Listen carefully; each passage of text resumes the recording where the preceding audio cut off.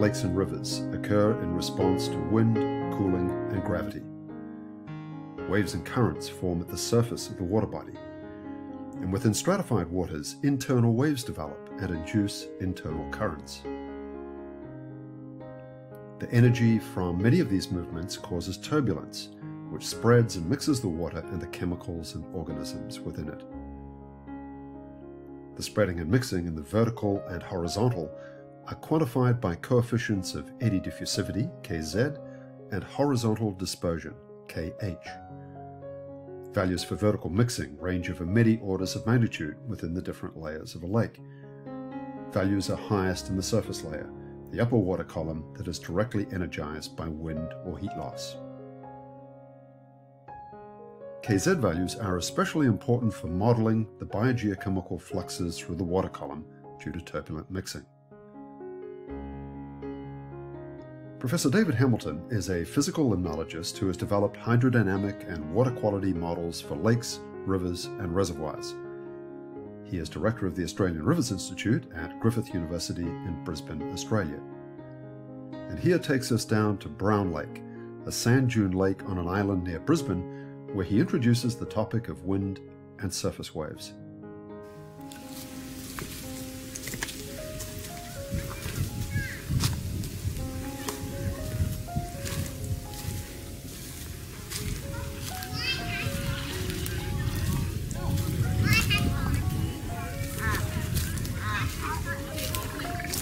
So as we look at Brown Lake here, you can see that there's a little bit of wind across the lake, and we're just starting to get the formation of surface waves. So first of all, we might have very calm and quiescent conditions. That often happens in the early morning, and then as the wind comes up in the afternoon, we start to get capillary waves followed by potentially surface waves or gravity waves. And so these waves have a period associated with them. They have a wave height and they have a wave length. And so we can quantify that according to the wind speed and the fetch and the depth of the lake. Gravity waves are especially important in shallow water, where the circular motions of the waves become elliptical and extend to the bottom of the lake, causing shear and sediment resuspension. These wave effects prevent the accumulation of fine sediments inshore, and they enhance the flux of greenhouse gases to the atmosphere. Wind passing over the lake surface drives many other hydrodynamic processes. The wind induces currents near the water surface, and these are about 3% of wind speed. The surface currents of moderate and large lakes often form large swirls known as gyres.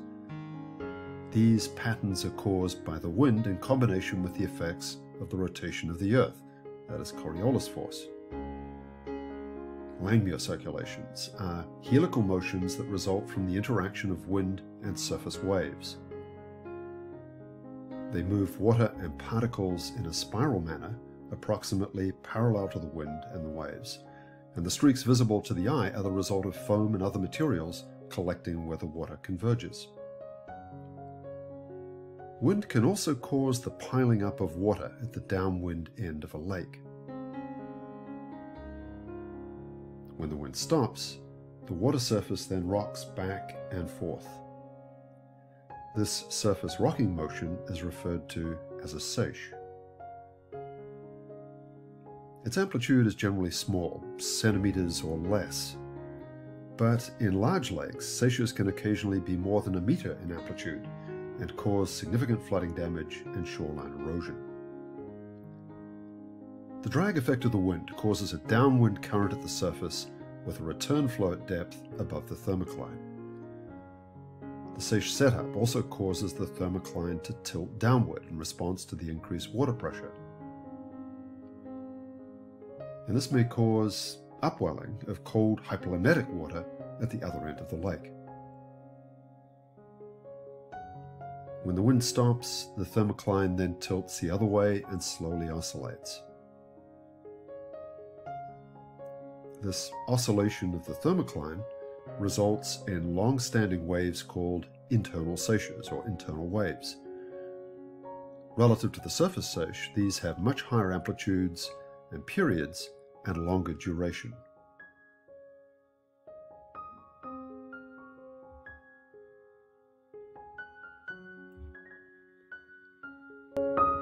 The earliest work on seiches was at Lake Geneva.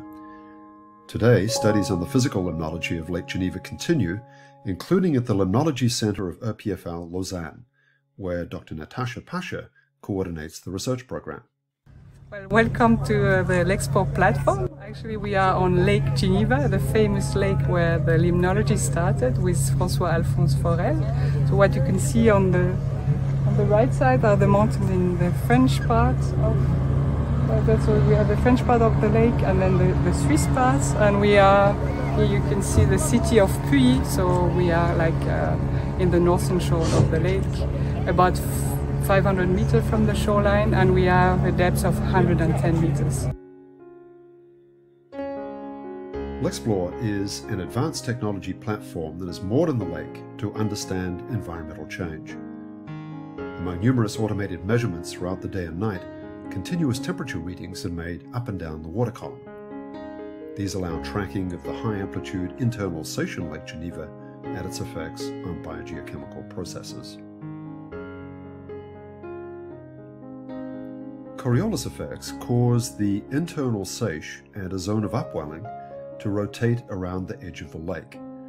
These shore-bound oscillations are known as Kelvin waves.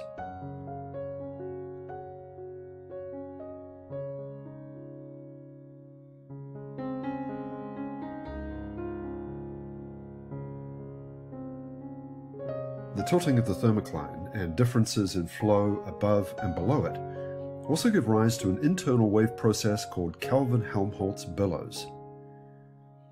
These effects are demonstrated here in a laboratory simulation using 2 layers of water in a tilt tank.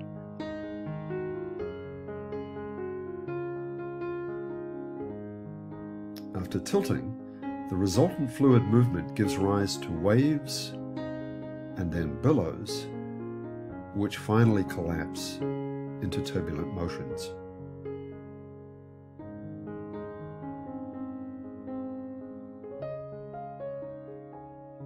Kelvin-Helmholtz billows are an important mechanism of transport across the thermocline in lakes. Professor Sally MacIntyre is a physical limnologist at the University of California, Santa Barbara.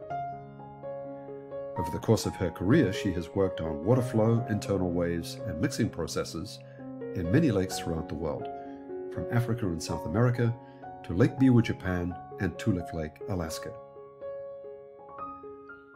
Here at alkaline saline Mono Lake, California, Dr. MacIntyre talks about how internal waves interact with the edges of lakes to cause boundary mixing, with important consequences for biological productivity. I began working on this lake, oh my goodness, probably back in 1993. And one of the things that makes progress in science is when you hear about some hydrodynamicists coming up with an amazing discovery, but in the lab, and it hasn't been seen in nature. So when I heard about that, I got instruments, I came out here to the lake, and I did an experiment based on what I'd heard some of these lab and theoretical scientists doing, and had thermistor arrays and current meters and a very important instrument called a SCAMP, which is a self-contained autonomous microprofiler that obtains turbulence in the water column. So here we were able to make some of the first measurements that showed how important the mixing is at the boundary of lakes, not necessarily out in the center, and it gives us whole new ways of studying lakes in order to see the controls on microbial and primary productivity. In addition to boundary mixing processes, as simulated here, there are other inshore hydrodynamic features of lakes that affect vertical and horizontal transport. For example, the shallow inshore waters of a lake may heat up and cool down faster than deeper offshore waters. And this can result in horizontal convection and the inshore-offshore transport and exchange of materials. River water flowing into a lake or reservoir initially mixes with lake water, but dependent on the resultant density, either flows into the lake at the surface as an overflow, intrudes at depths where its density is similar to that of the lake water as an interflow, or if its density exceeds that of lake water, flows along the bottom as an underflow. For lakes in cold climates, ice cover greatly affects the transfer of solar energy momentum, But water movement can still occur under the ice. These currents can be induced by heat flowing from the sediments and by solutes produced by respiration. This great variety of hydrodynamic processes in lakes has led to a variety of models, whose complexity varies from describing an individual process to many interacting processes as they change over time. David Hamilton here describes some of the approaches, challenges, and benefits of hydrodynamic modeling. When we have an objective to put together a hydrodynamic model of the lake, we can choose to do it in one dimension. For example, the vertical stratification is very important. Or we may choose a complex model in 3 dimensions. And so that 3-dimensional model will tell us about the movements of water vertically and horizontally. So our hydrodynamic models put together numerous different processes that we could try to account for individually, but it would be a very tedious process. The whole idea is that computers allow us to be able to put together many different processes in a model that usually has a time step that allows us to be able to generate differences between summer and winter, or between night and day in terms of the hydrodynamics.